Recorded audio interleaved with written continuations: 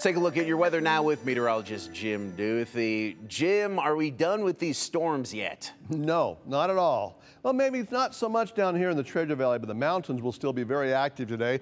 We have a slight chance for a thunder shower possibly reaching the Treasure Valley, but it's getting drier and temperatures stay a little below average. Low 80s today, but look at the warm up as we head toward the weekend, because we're going to dry out and see a warming trend pushing us up to the triple digits most likely by Saturday and Sunday, the hottest temperatures since the first week of September last year. So it's been a long time since we've seen heat like this. It eases off a little bit next week, but on through the 4th of July, we're still in the mid-90s. So right now it's mostly clear, a few scattered clouds along the foothills as the sun comes up over the top of the foothills now. 57 degrees currently, southeast winds at 6 miles per hour.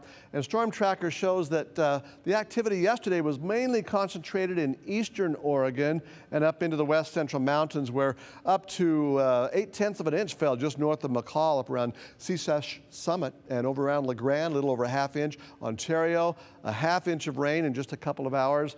And a few isolated showers were threatening the Treasure Valley. But today, most of that activity will be over the central mountains in the vicinity of that low pressure center and rotating around it into the McCall, Cascade area and into eastern Oregon, but much less of a threat the farther south you go toward the Treasure Valley, the Magic Valley, and down toward the Nevada border.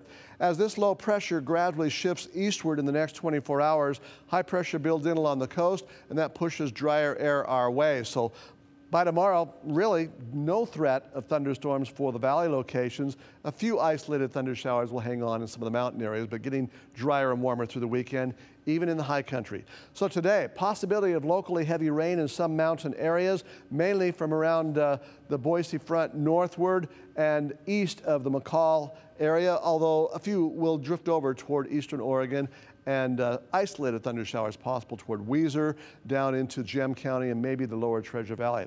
It all dies down overnight. Tomorrow, much less of a threat everywhere except for the mountains, still looking at a slight chance.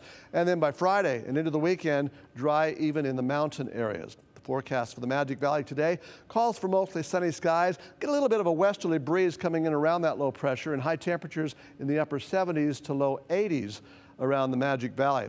Upper 60s to near 70 in the central mountain areas. Stanley and Sun Valley may see some brief heavy showers this afternoon. Also over toward McCall, Donnelly, and Cascade. Mid 60s today with the possibility of locally heavy rain with thunderstorms lasting into the evening.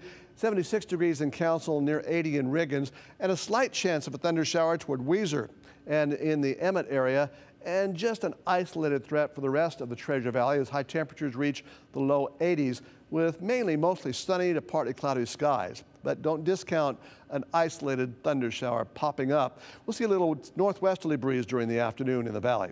Mountain areas mid 60s with a good chance of rain today and then less of a chance tomorrow, warming up about 10 degrees. By the weekend, perfect camping weather.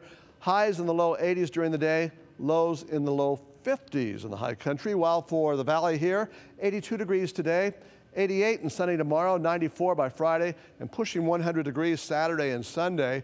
4th of July looks pretty good, Justin, cooling off a little bit to the mid-90s and looks pretty dry.